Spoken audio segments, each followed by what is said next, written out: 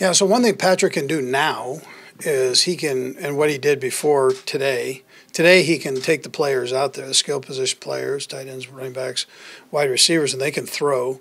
Before this, he took them and he went over to another field. He couldn't do it here, so and then threw with them there. So, and there can't be any coaches there, so he's having to kind of be both. But the one thing he can do is work his timing.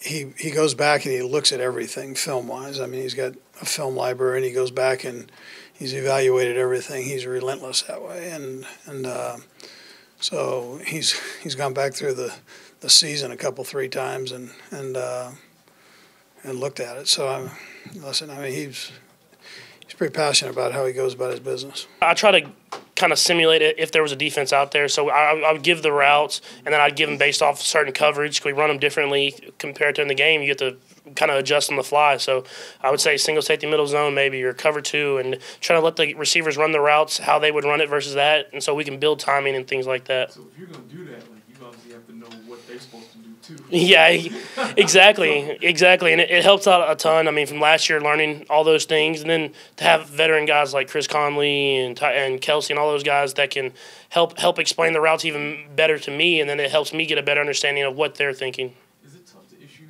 corrections as like a 22-year-old? Not necessarily. I mean, that's kind of goes to the thing where all these guys in the locker room want to get better. And so just as much as I'm listening to them, they're listening to me. And so we're trying to make each other better every single day. And when you have guys like that, you can kind of say things, and they listen to you, and they give feedback, and that's how you get better as a team.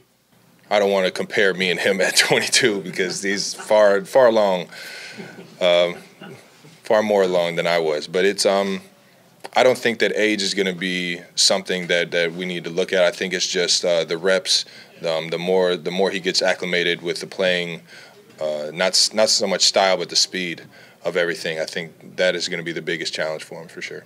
I remember what he looked like in the preseason and just kind of the ease of which he was getting things out, and the big jump that he made towards the end of the season, and that's pretty impressive to do, having not played. I mean, if he had played all the games and that was his 16th game, that would be something. But for that to be his first game and make that big of a jump, really says a lot about him. He's made such leaps and bounds, but this is still his second year, and especially at that quarterback position, I think all of us know that we need to step up our game, our mental focus, because we were almost cheating with Alex back there because he was just such a computer. I mean, he told everyone what to do.